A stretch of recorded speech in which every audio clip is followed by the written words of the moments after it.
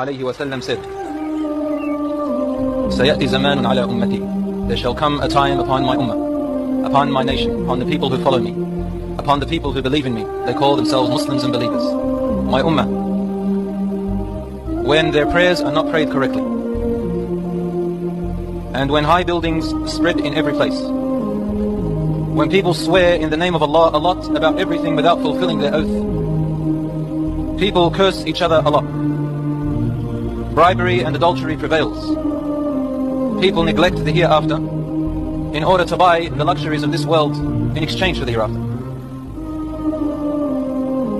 So people become materialistic. The Prophet ﷺ said, فَإِذَا رَأَيْتَ ذَلِكَ فَالنَّجَاةَ النَّجَاةَ. If you see this happening in your time, then seek refuge, seek refuge. Find a solution to get away from all of this. It's not an easy solution, but you need to stay away from